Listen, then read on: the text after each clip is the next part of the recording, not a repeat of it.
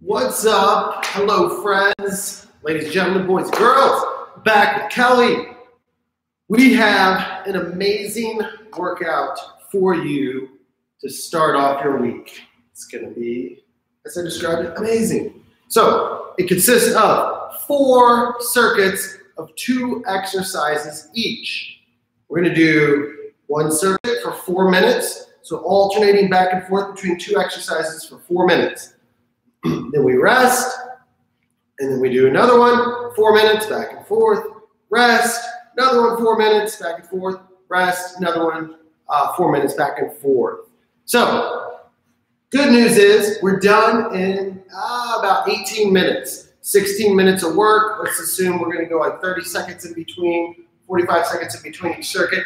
If you need to rest a little bit longer in between each circuit, by all means, go for it. But generally, I'm going to recommend resting no more than about a minute, minute and a half, just to keep it moving, keep your heart rate up. So again, 4 circuits, 2 exercises each. Our first circuit, we're going to do a core exercise, a pike, and a lower body exercise, a crossover lunge. Again, alternating those 2 back and forth for 4 minutes. On the pike, we're going to do 15 repetitions. On the crossover lunge, we're going to do 10 on each side. Brendan, questions, comments? Kelly's going to show you the pike and the crossover lunge. I'm going to show you some modifications for each, and then I'll jump in. So, all right, good, perfect. So, 4 minutes starting with a pike. Now, Kelly is also using a single slider. On your mark, get set, go. So she's using a single slider, makes it a little bit more challenging. But we're doing this in case you're working out with a sibling or kid, spouse, and you only have 1 pair of sliders. So problem solved. So notice the legs are staying straight. Elbows are straight. She's not bending her elbows. All right, the shoulders staying above the hands. She's dropping her hips down at the bottom, but she's never dropping below parallel with the floor. So what we wouldn't want is for her hips to drop so low that it starts to like really put pressure on the low back. So we want to avoid that. So she's keeping the legs straight as she can, bringing the hips up, almost in like think of like a mountaintop position, and then back down like a push-up position.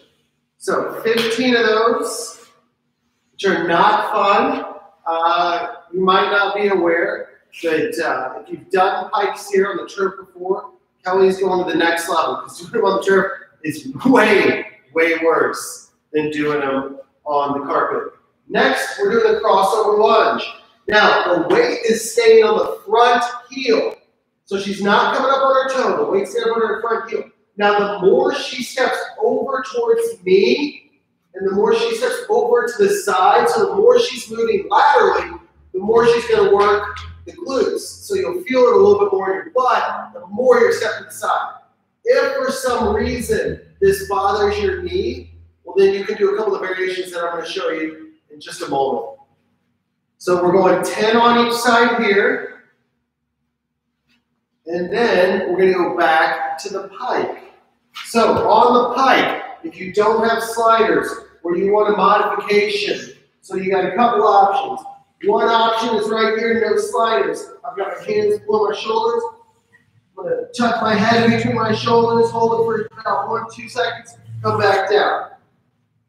Bring it up, hold it for 2, come back down. That's one option. I'm going to do 5 of these, and then I'm going to move on and show you. If you have wrist issues, you can do the same thing from the elbows. Tuck your head, hips up high, come down. Another option would be to hold this plank position, alternating, stepping out. So alternating, stepping out, back and forth.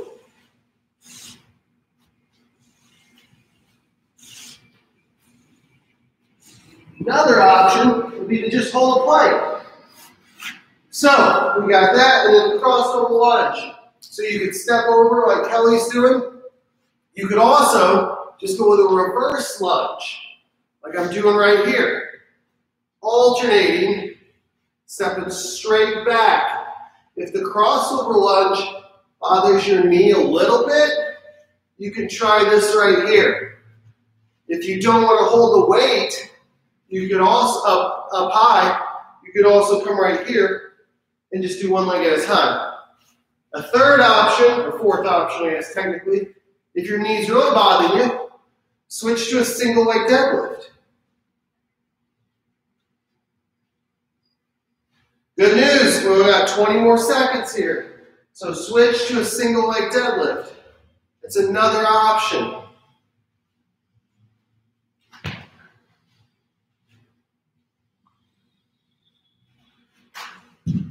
So we're going back to that pike. We got to get it in because we started. So 15 pikes, and then we're done. Keep going.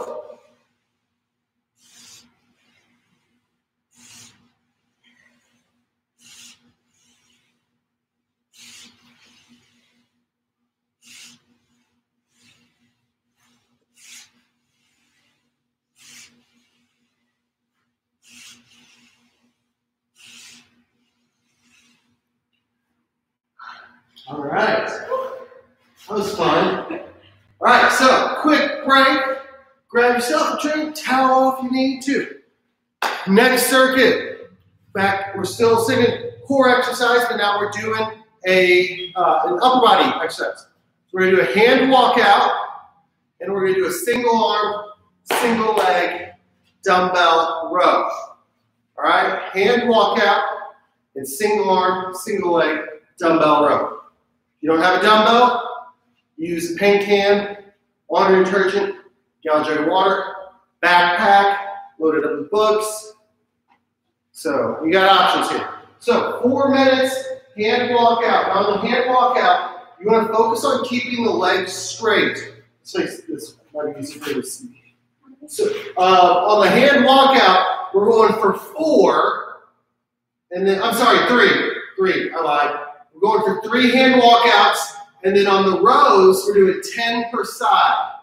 3 hand walkouts, 10 rows on each side. Got it? All right, let's go. So hand walkout is kind of a similar movement to the pike in some ways. As far as, a lot of times you'll feel it in your hamstrings quite a bit. Now the further, notice how Kelly is reaching out in front of her shoulders. That's working the core a lot more. She's dropping down here, but never letting her hips drop to the point where it's going to put pressure on her low back.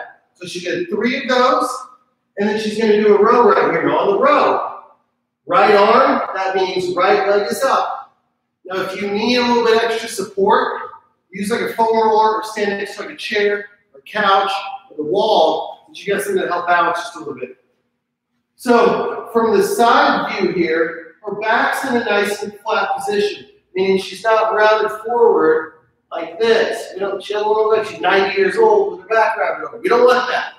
So posture's in a nice, good position. So left arm, she's pulling her left elbow right by her side. Pulling the left elbow right by the side. What she's not doing is she's not shrugging. A lot of people have a tendency to really tense up with their neck anytime they're doing any sort of pulling movement. We don't want that. That's not good. So, hand walkouts again. So you're walking out, walk down like a push-up position. If you want to take it a step further, then just walk out a little bit more in front. Walk your hands out a little bit further forward.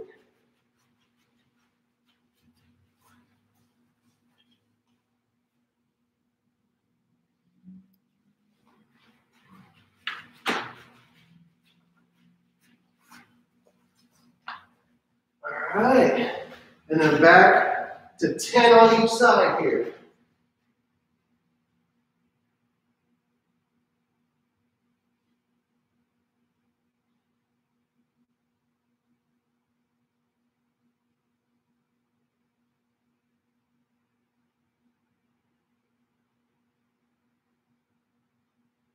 Now, if you want to make this one more challenging, you could also just lean forward a little more. Instead of being here, just kick that heel up. It's going to focus on balancing on this left. Like right now, I'm being challenged quite a bit to balance on my left leg.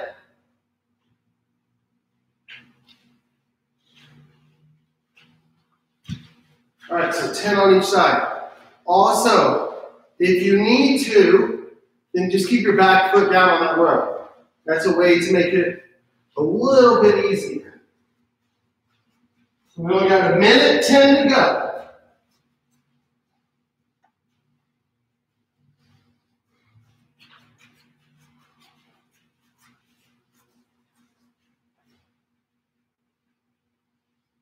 All right, last one.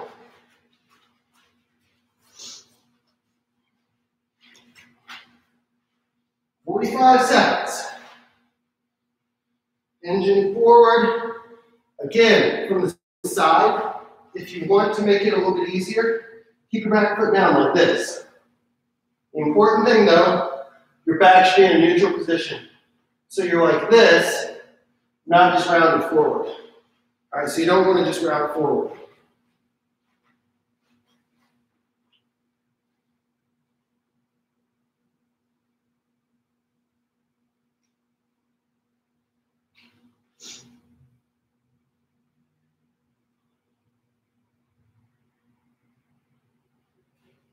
Well, 5 more seconds.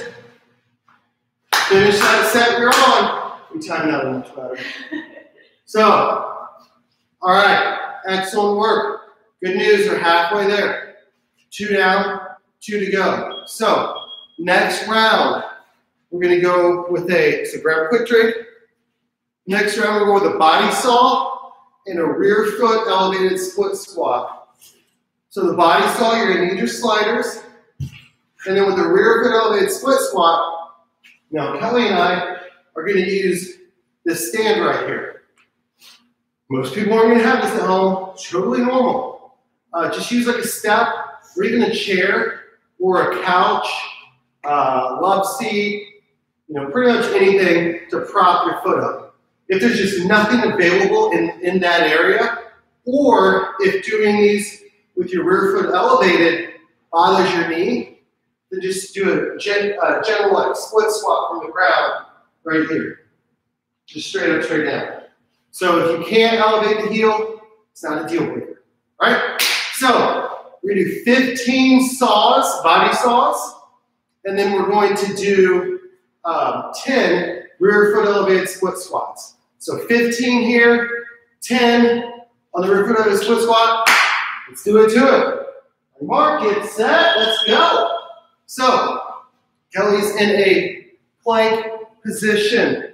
Her body is nice and straight and parallel with the floor. What you notice when she rocks back and forward, her hips never drop, which we don't want that. If your hips start dropping too much, it's going to put pressure on your low back, just like with the pike and with the hand walkouts. Anytime you're in this prone position, that's something you need to think about. You want to keep your back in more of like a neutral spine and not let your hips drop, so it's going to put pressure on your low back. So we don't want that. Now, the further she slides back, the more she's going to stress her core.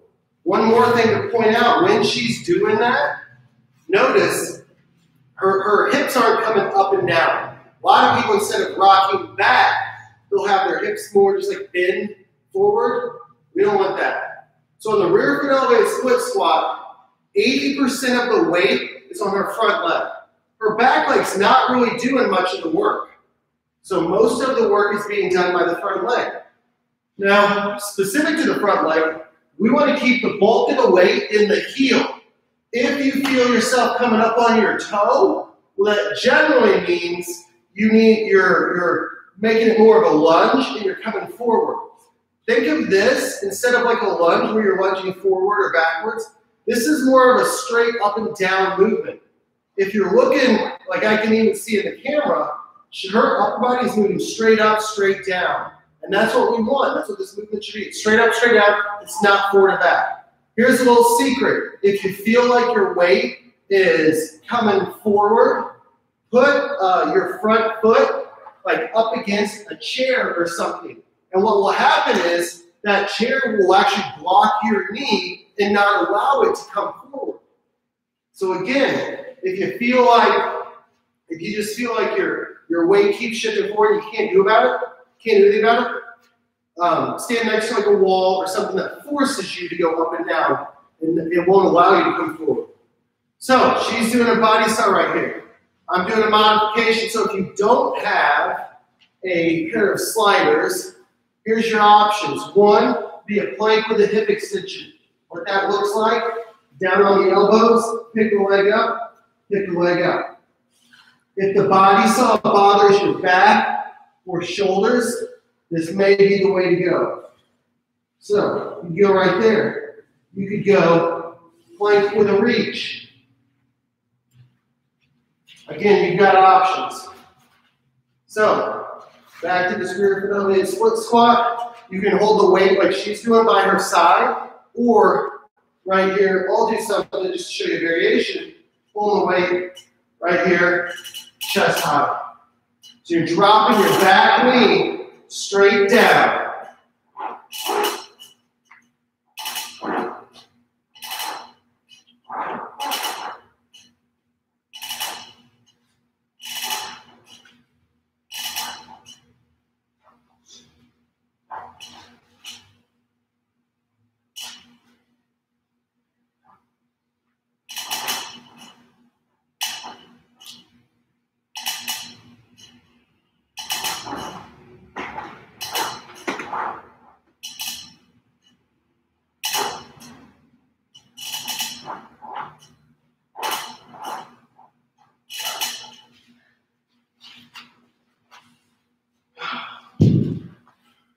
I'm going to cheer Kelly on.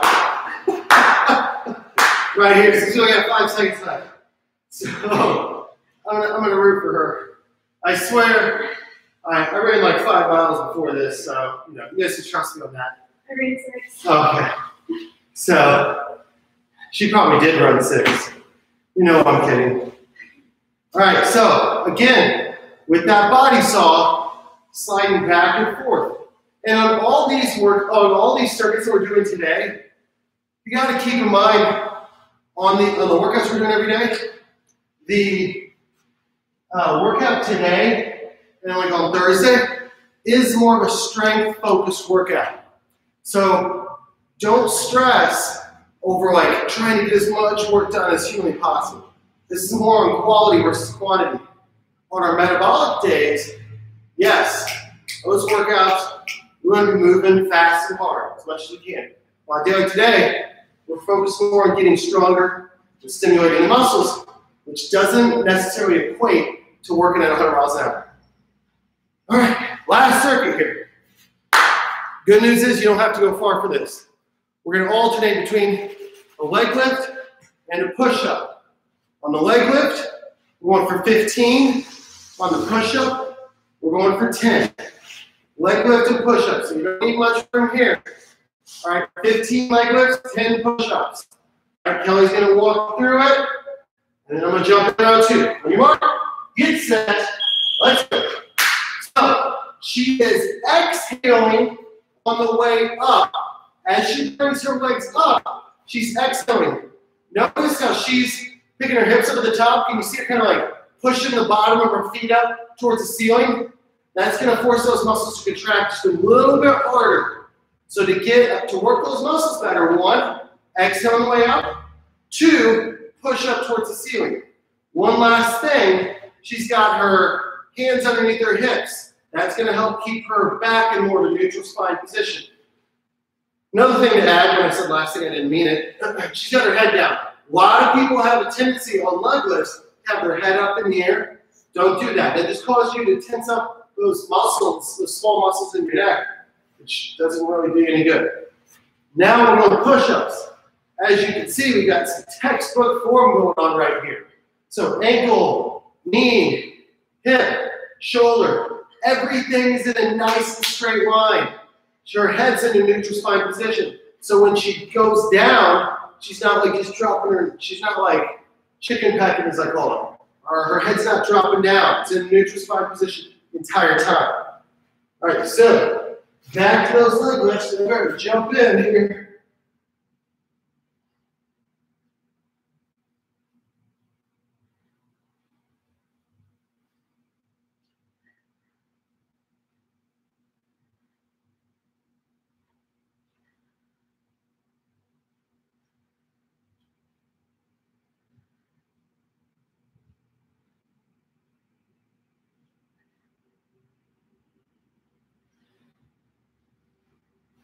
All right, and then 10 push-ups.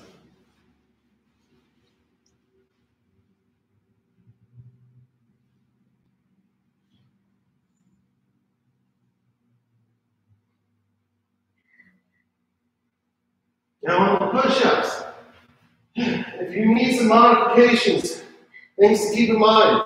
One, you can go kneeling the entire time. You can do a kneeling push-up. Okay?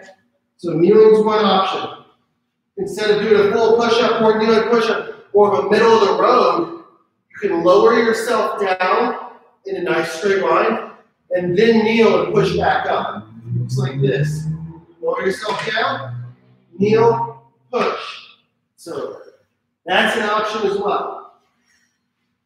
Well, we got 2 minutes, 15 seconds. Wait, just kidding. A minute 15. Minute 15, we're done.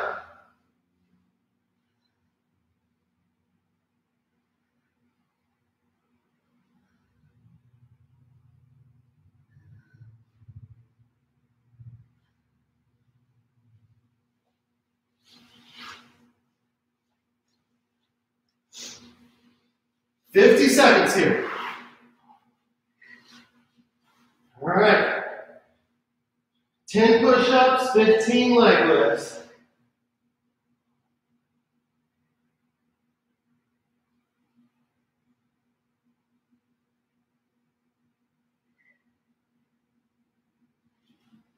Other options on the push-ups, maybe like kneeling or lowering down, maybe like just another option. Doesn't make it better or worse, just another variation. Maybe you do it from like the edge of a couch or the edge of a chair or on like a small tabletop or something. Here we use like a 18-inch step. So if we're doing push-ups from an incline, a lot of people here at the gym, we're using like an 18-inch step. So just food for thought, something different to do. So, wind it down, finish the set you're on, and then we're all set. Kelly's knocking out these 15 leg lifts, and then we are done for the day. Excellent work, great job. All right, awesome work. Again, to recap, 2 exercises in each circuit. 4 circuits, 4 minutes per circuit. Again, 16 minutes, factor in a few minutes for rest. You're still done in under 20 minutes. You don't need hardly any equipment at all. We used a slider and a dumbbell today. Parting words of wisdom? It's Monday, new week, new goals. New week, new goals. I like it, I like it. New week, new goals. So make it happen, and we'll see you next time. Bye.